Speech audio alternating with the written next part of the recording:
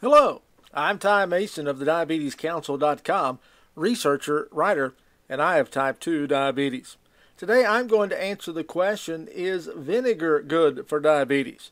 But before we get into that, make sure you download my free diabetes management book, which also includes a diabetes grocery shopping guide, foods to eat and avoid, by clicking the link below.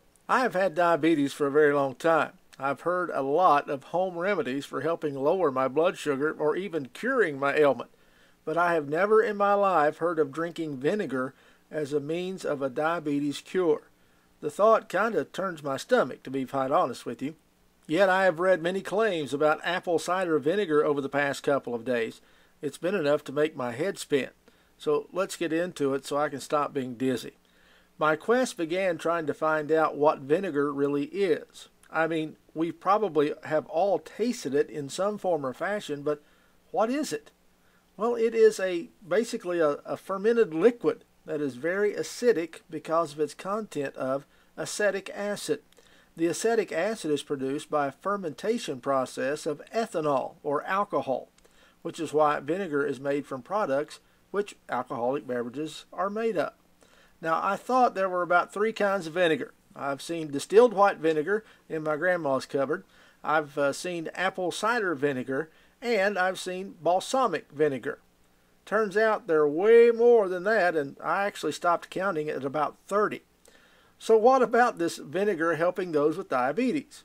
Well, believe it or not, I found several studies that actually back up the claim. Not as a cure, but as a means of lowering blood sugar. The most recent was in January of 2016. I found research going back into the 1980s. It is thought that the acetic acid helps the body in some way break down the carbohydrates and lowers the amount of glucose released by the liver. Now, I did not find any long-term studies or large research samples, but there was enough evidence for me to conclude that, yes, vinegar is good for diabetes.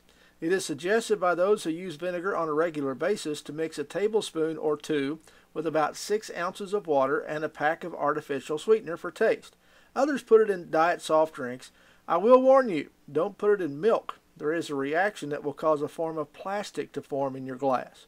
I'm very serious. Drink before bed and before lunch and evening meals.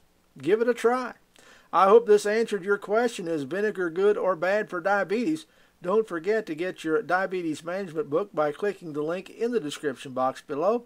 And as always, let me know if you have any other diabetes-related questions. Thank you so much for watching. I'm Ty Mason.